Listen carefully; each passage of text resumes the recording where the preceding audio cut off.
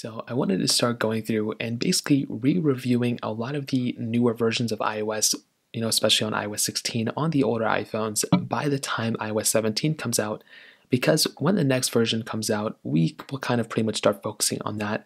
And I want to kind of leave iOS 16 on a good note. I think it was a pretty solid update. A real quick thing though, never install a beta on your personal iPhone. If you have a side iPhone, this iPhone 10 is a very side iPhone. It's like my old iPhone. This is a good iPhone to install it on. Do not install it on the latest iPhone that you use, in this case my 13 Pro, because that is probably going to cause more issues than good, and it's never worth installing it. It's not even going to be a good experience. Now 16.5 and 16.6 are the latest versions of iOS 16 right now. I think by the time iOS 17 comes out, probably 2 weeks, 3 weeks after, we're probably going to get iOS 16.6. So there are still lots of iOS 16 updates that are going to be available on the iPhone 10. Now there's a chance iOS 17 will not come on the iPhone 10, who knows? But so far 16.5 has been pretty solid, and so is 16.6. I installed 16.6 on another iPhone 10 that I have, and it's been a pretty good experience too. This one luckily is still on 16.5. I didn't update it yet to 16.6, but in both versions of software, it has been very solid. I haven't really ran into too many issues, no major big issues. It's still exactly the same thing as I was expecting. However, some people have been complaining about some battery life issues that they were having on their iPhone. So I'm not too sure. I personally haven't experienced it at a high level, but I don't use this iPhone on an everyday basis. So that could be a big problem.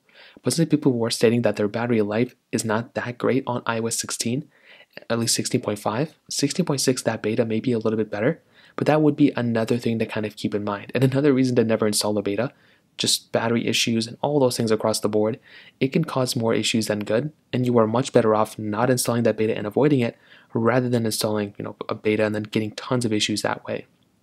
Now on top of that, right now, so that's kind of where iOS 16 is right now. Still pretty solid on the iPhone 10. I'm actually really happy with the way Apple's kind of been updating this thing. They've been kind of slow at updates, but for the most part, it was a pretty decent experience. But I will say, if we take a look at the map in which Apple's going to be releasing the next couple of iOS updates, right now it's May 31st. WWDC is literally June 5th, which is like 5 days away. That is going to be pretty insane. Now, it's going to be in a beta from June 5th all the way up until pretty much September. So June 5th up until September, we are going to be there's going to be tons of updates, amazing amount of changes, and it's going to be pretty much a different version of software by the time September comes around. I would recommend installing it if the iPhone 10 gets it. I would probably recommend installing it late October or early November at the very earliest. If you install a 17.0 when it officially comes out, it's just not worth doing. You'd probably be better off installing it here, or at least install it 2 versions of software after. So 17 comes out, and then right after we get like 17.1 here, or 17.0.1 here, and then 17.02 here, then install 17.02 here. That might work out well too. But in terms of that, that's pretty much how it's done for the most part, and that's how the iPhone 10 has held up so far in this version of software. If you have any other thoughts or questions, let me know in the comment section below. Hit the like button, that'll mean so much, but definitely hit that subscribe button.